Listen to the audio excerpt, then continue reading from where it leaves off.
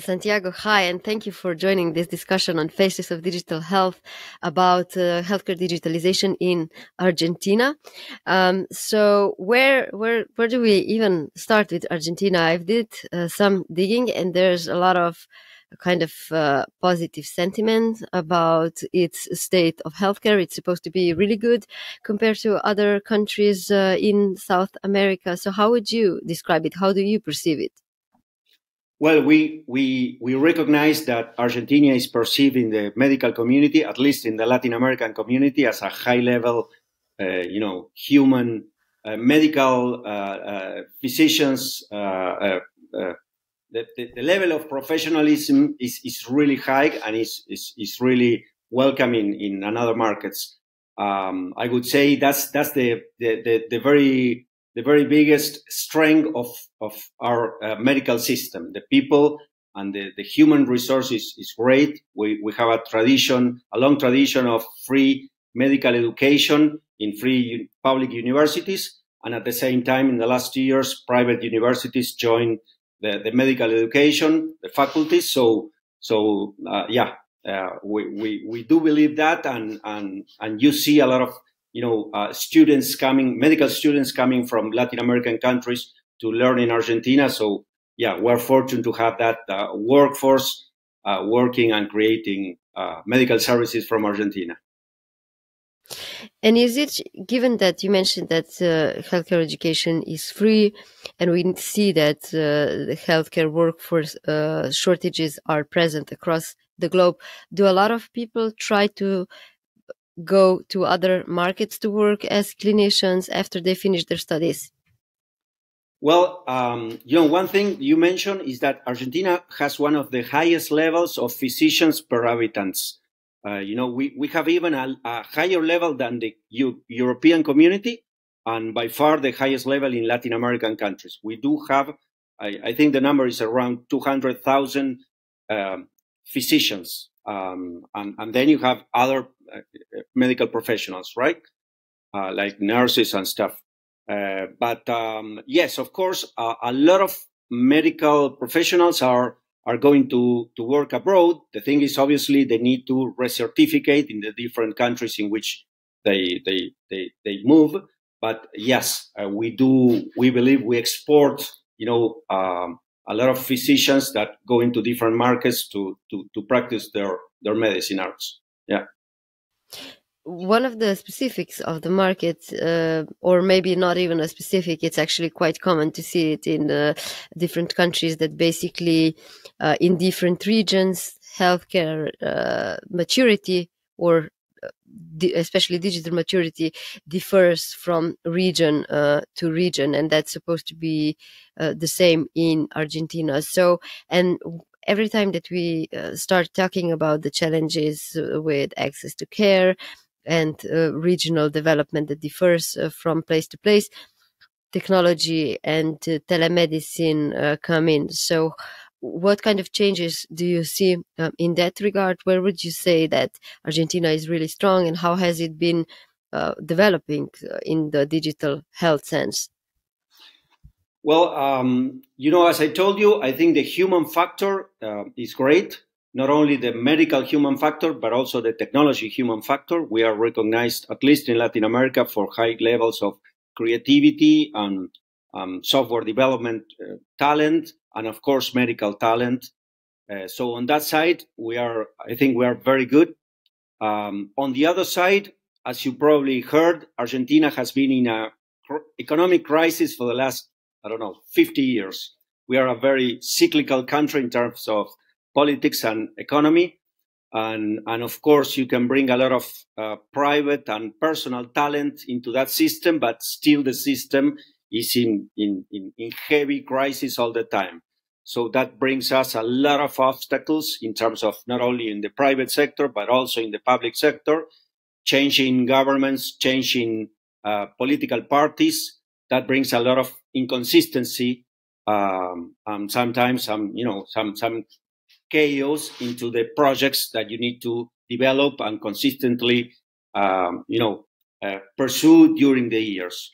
So basically, we do have a very complicated context and a very high level of talent trying to make it happen. So saying that, we've seen some very, very interesting advancements in digital health in the public sector, and both in public and private. But at the same time, that doesn't mean that we created an equity of access to those tools and the spread of those tools through all the country. Okay, so we've seen a lot of advancement, but still a lot of ground to grow. Yeah, I guess from the business perspective, it's easy to imagine that if the political situation is not stable, it's also really difficult to work in those conditions, especially if you're a startup where VCs will not be, comfortable supporting you in an unstable environment. I guess if you look at South America, Venezuela is a good example of how, because of the political situation, healthcare disintegrated completely as well. So I was quite surprised to see that. Yeah, sorry. Let me add Go. one key word, which is disparity. If I need to point one word that would make the landscape, is disparity. You have high level, very sophisticated tools and digital health innovation in some parts of the country and some cities, in some government agencies and or private entrepreneurial companies. And then in some other regions of the country, you don't have access to very elemental and basic health services. So disparity may be the right word to describe how Argentina is evolving in digital health. Mm-hmm. Is there anything that you kind of recognize as a pattern or a trait that keeps the company that are still present on the market going? So, for example, are the founders from Argentina and have scaled in other more stable countries across South America, and the stability elsewhere is enabling them to still stay on this market or something like that? Well, yes, as I told you, our economic context is very complicated. That means that the different governments, not talking about only political parties but every government, don't care if it is from right or left, need to to charge you high taxes. The legal conditions are changing all the time, so it's not easy to plan and execute a middle and long-term project while the government is moving your rules all the time.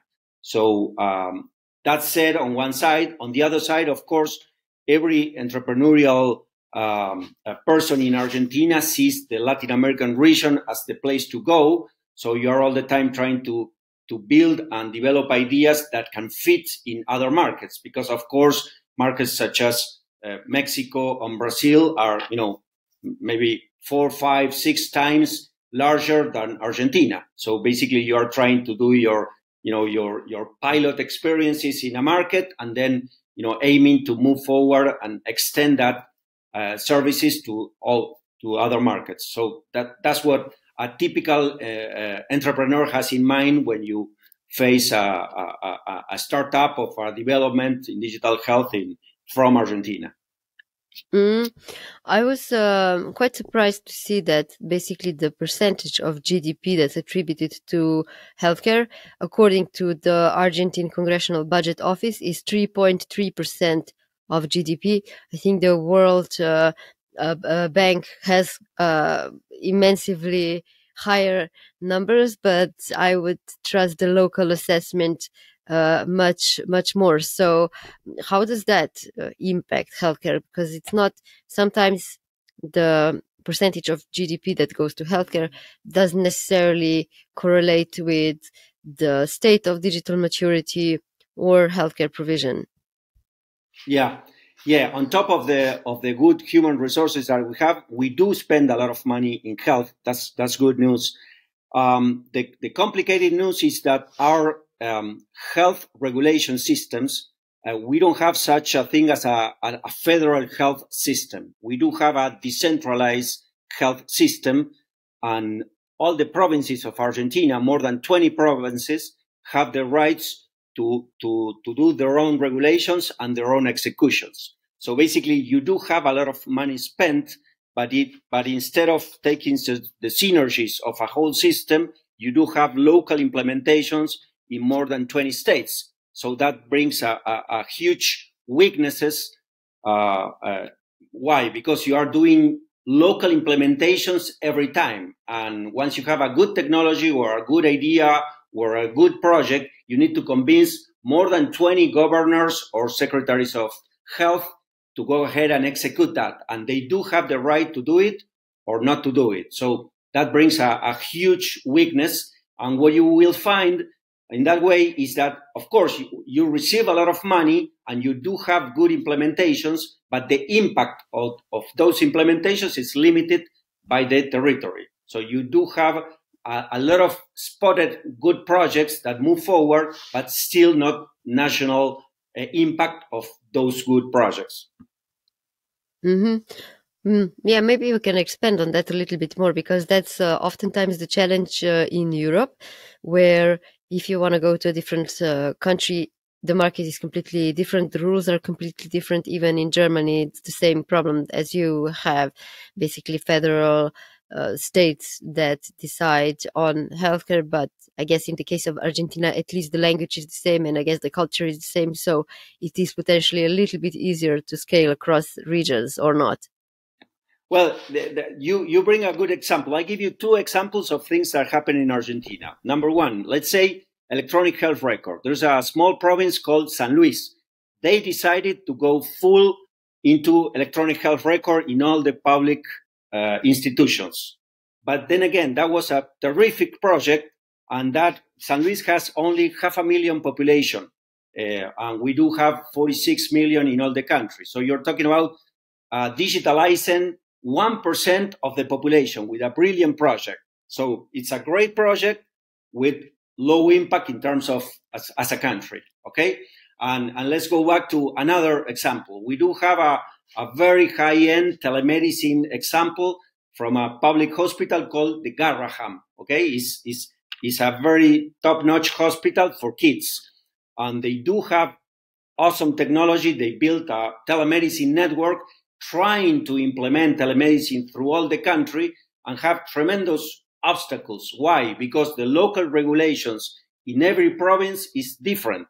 And of course, for cultural matters, 10 years ago, 5 years ago, when you went into the doctor saying, hey, let's do some telemedicine, you would get a lot of complaints, a lot of cultural issues. Okay. Of course, after 2020, that those barriers came a little bit more down, but still, you do have a very, very high quality player trying to do something, and it's very, very tough to make this scale it nationwide. Okay, so there you have two examples of how very nice implemented projects have limited impact until they go national. That's a really nice description of kind of giving us a little bit of an overview of the country and how it operates in terms of management of healthcare. And can you maybe tell us a bit more about the digital health aspect of, healthcare provision? So the Ministry of Health did publish a national digital health strategy for 2018 to 2024. So that ends next year. What are you observing in terms of the strategy and its implementation? How do you see it? Well, again, we thought it was great news that the government has the state, not the government. The state had a digital health strategy. That's a good thing. Number two, the professionals, the different professional public officers that are running this generally are very high level, really young people that understand the impact of technology. So that's a second good news. The thing here is how you can survive the different political parties taking office, the government.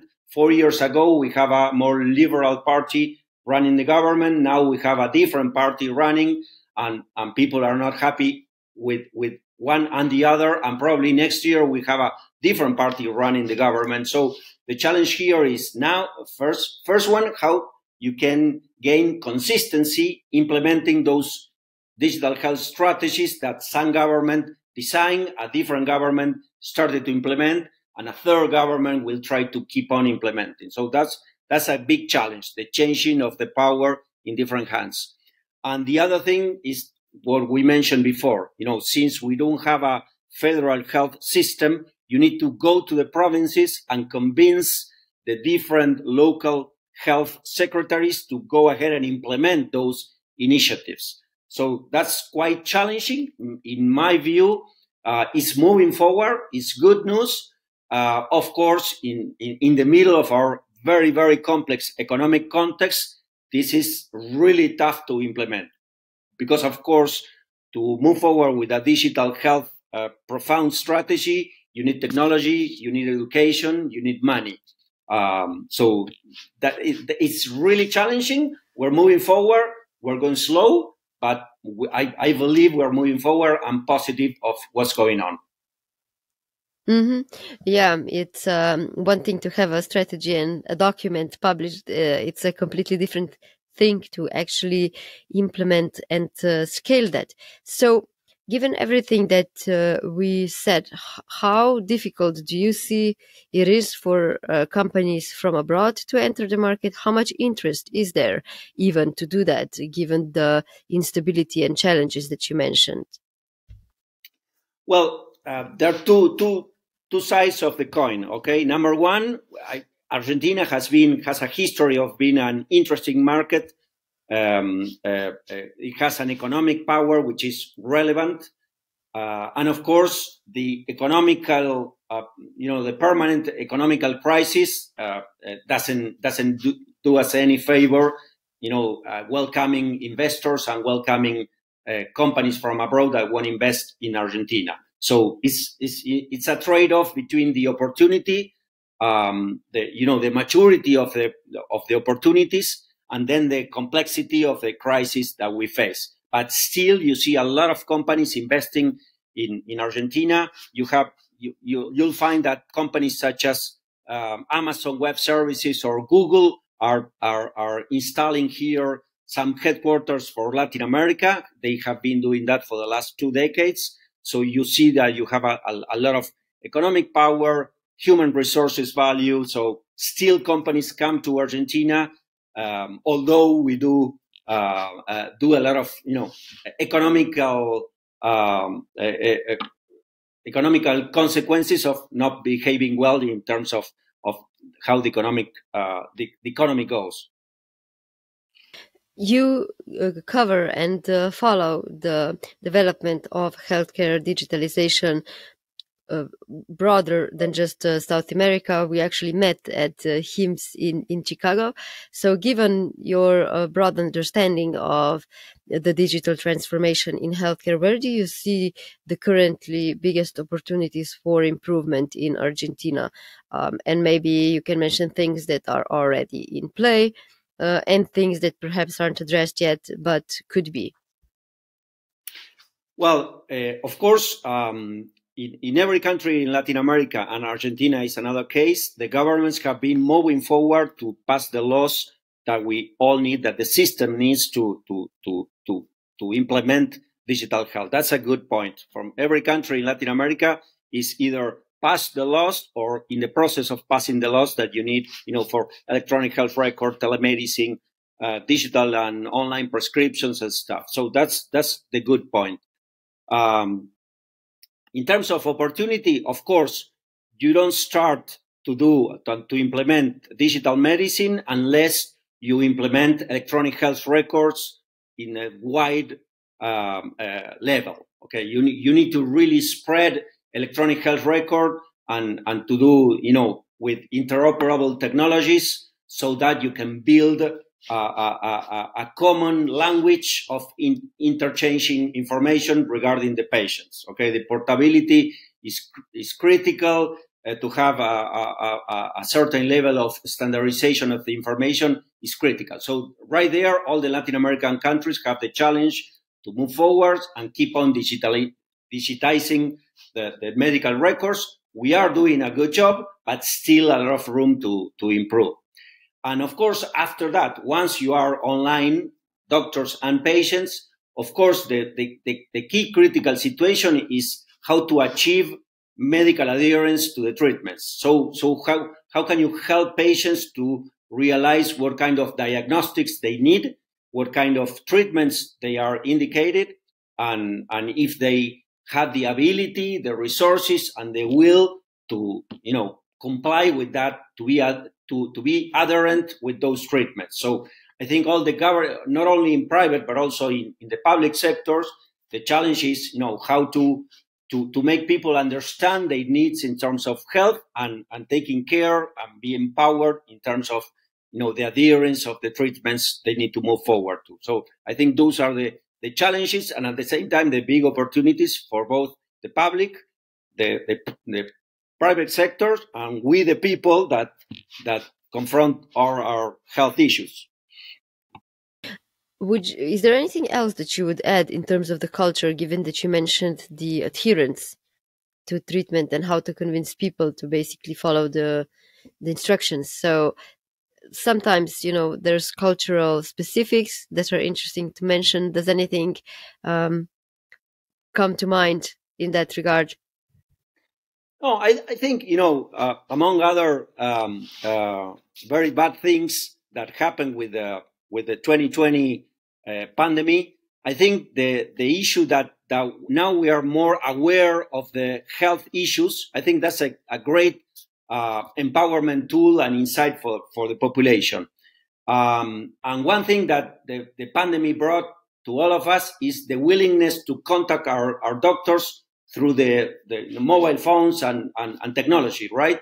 And I think that's beautiful. I mean, the actually that we, the patients, are online. We demand online services. That's a great power, a great kickoff for the system. And of course, the system, private system and the public system, are reacting. How can we deal with this new, digital patient? I think the really the empowerment of the people through technology is great, and it's making the system move forward, delivering those services, those new health services that they are asking through technology. So I think those are key drivers for the development of our countries. Yeah, I guess healthcare systems still need to kind of figure out how to adapt to the new approach towards healthcare services and managing demand, so you don't overinflate costs and the use of healthcare. Is there anything else that you would like to add when it comes to healthcare and digital transformation of healthcare in Argentina or in the neighboring countries? Yeah, maybe it's important to mention that we feel we do have a very strong entrepreneurial community here, building and creating and designing digital health services. Argentina has a very high level of talent getting into technology, not only in digital health, but also, of course, in other businesses and verticals. But we do have a very, very emerging big community of people trying to invent, to create, to develop. And we do have this Latin American vision, a lot of investors understanding that something that is born in a country can go regional, not only Argentina, from Chile, from Brazil, from Mexico. And I think it's healthy that Latin America shares that vision and community of entrepreneurs. I think that's something anyone you speak in Latin America will tell you, that you see a lot of entrepreneurial community interacting and creating products that are, thought from the very beginning to go to the whole region and not only to a country. So I think that's another very powerful driver into innovation and digital health. Is there perhaps any specific innovation that kind of caught your attention specifically that you would like to mention?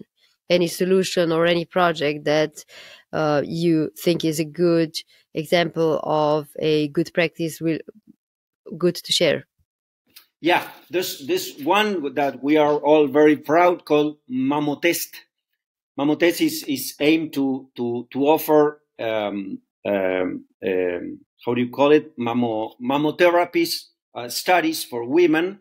And basically what they do is they promote that women go to centers to do their mammo test, okay, upload it into an app, and then they do have organized a set of artificial intelligence plus experts analyzing those mammo tests and bringing to the woman different services so that they can either diagnose if they have mama cancer or if they are okay.